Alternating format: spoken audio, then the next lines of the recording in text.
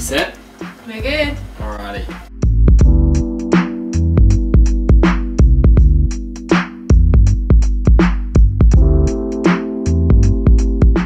Hi, I'm Matson from Hummus Hangs. Hummus Hangs. Hummus Hangs. And I'm Kia. Hey. Today we're going to be cooking something that is super easy, super quick, and you can freeze it, eat it whenever you want. It's awesome. So delicious, literally. So good. Okay, KP. What's the first steps that we've done? So, before starting filming this, we've actually already started cooking the lentils. So I cook lentils in a bit of a different way because I really don't know how to cook lentils that well, but it always seems to work out really well. So we filled our pot with about half of this size, so maybe about 200 grams of lentils. Then we chucked water that fills up about maybe half of the pot, just so the lentils are completely covered. We're cooking with a gas cooker today because it's a lot more convenient than cooking with a stove, just for the sake of the video. Matson's now just stirring it and it's looking really nice. We want it to really look quite split, so the lentils look open. You want to cook it until it's split. Yeah, so while that's still cooking, we'll get on to the rest of the recipe. So the first thing you want to do is you want to get an onion. So these are pretty small. I personally prefer a bigger onion than this because I love a big onion. Love a big onion. And so you want to cut it and remove all the skin and then finally dice it. So what I like to do is while I'm getting the lentils to cook, I start the rest of the ingredients. So, got onions. The main base of our dish is onions, garlic, and ginger, and then we just add in a whole lot of spice. Yep, so we've got all our onions cut there, so using about 1 onion. Then we're going to use about 2 cloves of garlic. So we really want to finely dice the garlic as small as possible because we want it to look really nice and minced. How's that looking, KP? That's looking actually really good.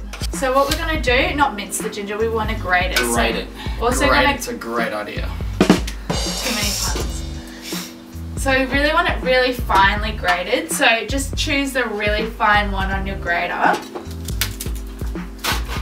And like we were saying before, all these recipes that we've got here on Hummus and Hangs, they're just going to be super quick, super easy. Like this takes under 20 minutes. So we've got this on a medium heat, so we really want to keep on a low heat so we can get the onions to brown. And we're always putting the onions in first because garlic burns quite quickly, whereas onions take a lot longer. So you always want to put the things that take a while to cook first. So now that our sunflower oil is nice and heated, we're going to add in some of our diced onion. So you can hear it's got that really nice sizzle. Just keeping that on a low to medium heat. It's so much harder than I thought it'd be. We need a new can opener. I'm going to add some of the ginger. And we just want to keep on stirring that and keeping that on a medium heat until it gets really nice and brown and all those flavours really combine quite well. You can already smell it tastes so nice. That's just me. So when it does get really nice and brown, we want to start adding some of the different spices. We want to start adding some of the different spices that we choose in our recipes. Curry powder, this is really good, such a nice flavour. Love using heaps of this, and cumin. So they're pretty much the base of my recipes, and curry powder and cumin.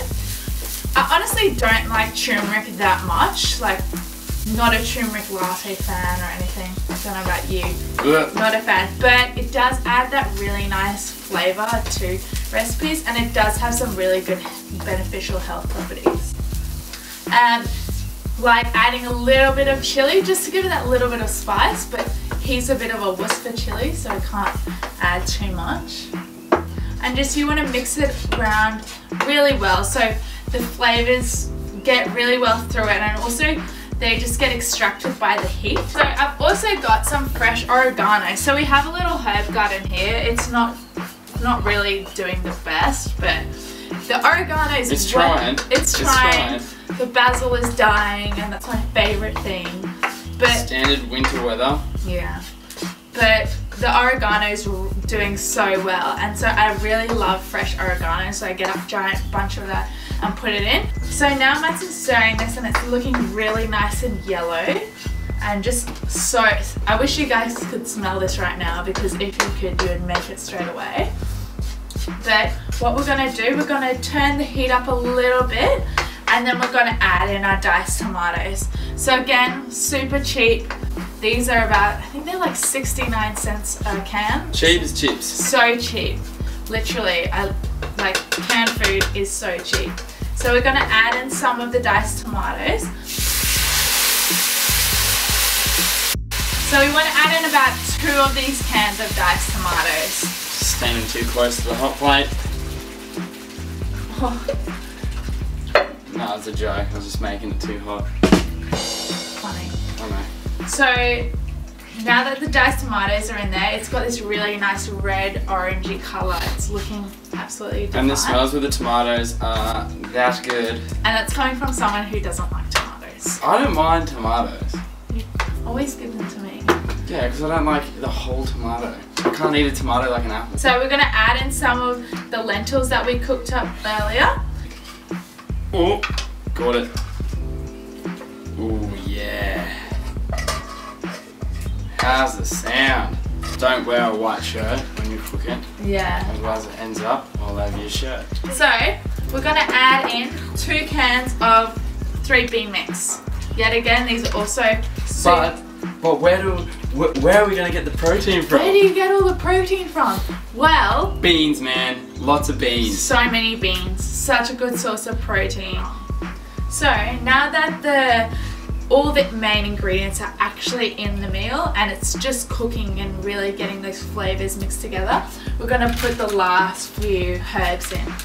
So I like to use a few bay leaves. I'm going to add 2 of those in there. And you mix them around, and then also you don't want to break them. Oh, so that was what I was doing. Wow. So, and then you also want to add in your oregano. So that's the fresh one we just picked from the garden. And I just like to sprinkle it all over, and Matt will mix it all in. So I can mix these in. You can mix those in. Okay, beauty.